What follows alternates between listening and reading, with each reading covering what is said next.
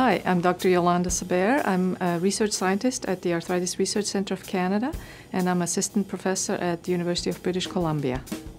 Osteoarthritis is the most common form of arthritis, and it's a progressive type of arthritis that leads to pain, swelling, stiffness, and limited mobility in the joint.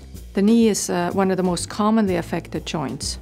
Osteoarthritis of the knee is typically diagnosed when it's already at a moderately advanced stage, and that's because osteoarthritis is a slowly progressive disease, and patients often wait until they have fairly severe pain before they consult with their healthcare professional. And also the diagnosis is often made based on X-ray, which doesn't tend to find it until it's moderately advanced. In our study, we found that almost half of the population of people with knee pain had degenerative changes on MRI that were consistent with diagnosis of osteoarthritis that would have been missed on X-ray.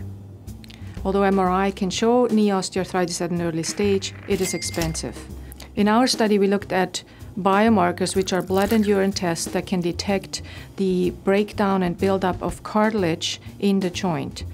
And what we found was that the specific biomarkers are linked to early stage disease, which tells us that potentially we can use them to diagnose early osteoarthritis. Our findings help us diagnose osteoarthritis at an earlier stage, which helps us treat it at an earlier stage.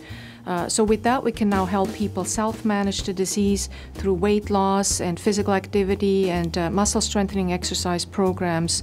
And if they have more severe pain, perhaps through the use of pain medications. Treating earlier means we can reduce symptoms at an early stage and potentially reduce the progression of disease.